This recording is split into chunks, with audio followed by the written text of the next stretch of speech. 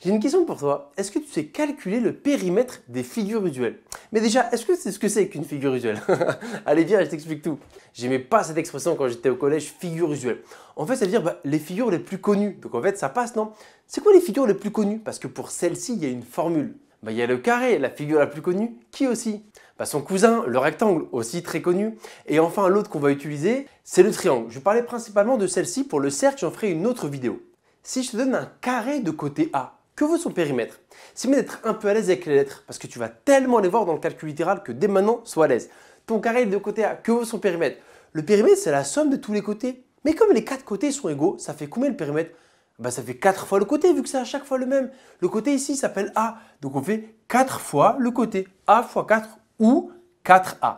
4A, c'est la notation des grands. Parce qu'en fait, on n'est pas obligé de mettre le fois entre un nombre et une lettre. Donc 4A, c'est classe. Mais A fois 4, tu es au top déjà. Ok, maintenant le rectangle, que vaut son périmètre? Tu pourrais me dire, le périmètre, c'est le contour. Donc ça fait A plus B plus A plus B. Et c'est très bien. Mais comme en fait, il y a deux lettres qui se répètent deux fois, on peut dire que c'est en fait 2 fois la longueur plus 2 fois la largeur. A fois 2 plus B fois 2. Et si tu as compris, tu as une autre façon de l'écrire plus classe. A fois 2, on peut dire que c'est 2A plus 2B. Ça, c'est juste bonus de la vidéo. Je ne veux pas forcément que tu le retiennes, mais voilà, je te glisse ça. D'accord? 2 fois la longueur plus 2 fois la large. Mais sinon, tu aurais pu additionner tout le monde. Mais comme on parle de figures usuelles, c'est sympa la formule. Ok, le suivant, le triangle. Bon, j'ai pris un triangle quelconque. Les côtés, c'est A, B, C. Comment est-ce qu'on calcule le périmètre? Tu additionnes tous les côtés. Donc, tu fais juste A plus B plus C. Voilà, aussi simple que ça. Juste pour être sûr que c'est passé, regarde, j'ai mis 3 petites applications directes des formules. Si je te mets un carré de côté 5 cm, 5 ce que tu veux, que vaut son périmètre? C'est 4 fois le côté. Si le côté il vaut 5, tu fais 5 fois 4, 4 fois 5, autrement dit 20. Je vais mettre les unités, comme ça tu penseras bien à les mettre. 20 cm. Donc à chaque fois, tout est en centimètres, d'accord? Je te mets un rectangle, regarde, la longueur c'est 12 et la largeur c'est 4. Comment est-ce qu'on calcule le périmètre? Ah oui, c'est longueur fois 2, donc 12 fois 2, plus largeur fois 2, plus 4 fois 2. Combien est-ce que ça fait? On commence par les multiplications. 12 fois 2, on est à 24. 24 plus 8, ça fait combien? Ça fait 32. Donc le périmètre de ce rectangle, c'est 32 cm. Tu n'oublies pas l'unité. Et ce triangle, je t'ai mis une micro-feinte. Quelle est cette micro-feinte? Ah oui, avec le codage, qu'est-ce que ça veut dire? En fait, c'est un triangle isocèle. Donc ce côté, il vaut 7 également. Donc que vaut le périmètre?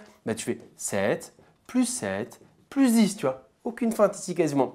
7 et 7, 14. 14 plus 10, on est à 24. 24 quoi? Centimètres. Tu penses bien à l'unité. Parce que le périmètre, c'est la longueur du contour donc qui s'exprime en mètres, kilomètres ou centimètres. Le vrai intérêt avec les figures usuelles, c'est de te feinter avec d'autres exercices. En fait, on te donne le périmètre, on te dit hey, retrouve les longueurs. Donc par exemple, celui-là est adorable. Je te dis que le périmètre d'un carré vaut 32 cm. Question, combien mesure chacun des côtés? Oui, vu que les quatre côtés sont égaux. En fait, je t'ai donné le périmètre, je fais hey, retrouve le côté. Tu vois, en fait, je t'ai donné la réponse. Un carré, il a ses 4 côtés égaux. Ah oui, une fois que tu fais le côté x 4, une fois que tu as multiplié le côté x 4, tu es arrivé à 32. Ah ok, donc une fois que tu as fait x 4, tu es à 32. Donc pour retrouver le côté, quelle opération il faut faire? L'opération contraire, autrement dit, une division. Donc pour retrouver le côté, on peut l'écrire comme ça. Le côté égale quoi? 32 divisé par 4. x 4, j'arrive à 32. Ah oui, donc je suis parti de 32 divisé par 4. Autrement dit, dis-moi que tu l'as, ça fait 8. 4 fois combien de 32? 4 fois 8, 32, tu vois. Sinon, tu pouvais juste te poser la question. 4 fois combien me donne 32? 4 fois 8. Donc, au-delà des formules que je te demande d'apprendre par cœur, sois vigilant quand on te met les petites feintes. Et j'espère que tout est clair.